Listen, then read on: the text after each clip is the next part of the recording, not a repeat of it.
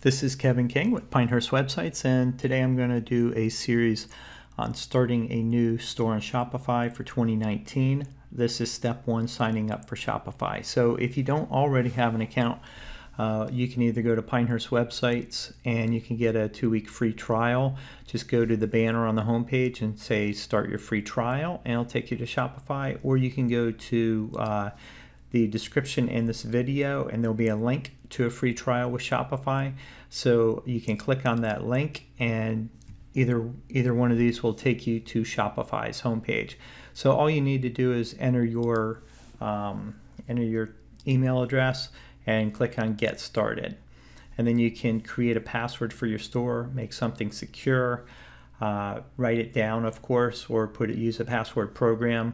But you want it to be very secure because your store is going to be linked to checking account information, things like that, so that you can make deposits from your website to your checking account. So what we want to do is just go ahead and enter a password.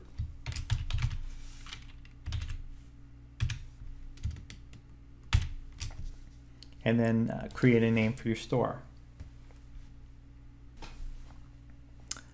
Now I'm going to use Jewelry 2019. This doesn't have to be what the name of your store is. You're going to buy a custom domain at some point. You can do that directly through Shopify, or you can go to GoDaddy, buy a custom domain, and it's very simple to connect it. So I'm just going to use that custom domain and go ahead and create the store right now. So it'll take a second and then it'll create your store. You can skip this right here.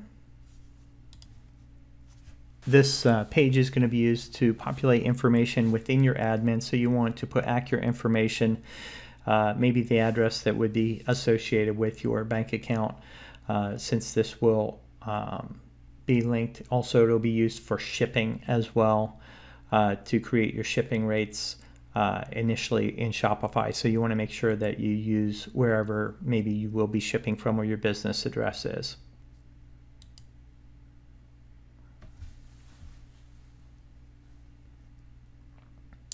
So this will take you to the admin of Shopify, and this is where you'll create your store or your website. And you're going to be on a trial plan, but at any time you can select a plan and go on to a live plan. So that's all there is for step one.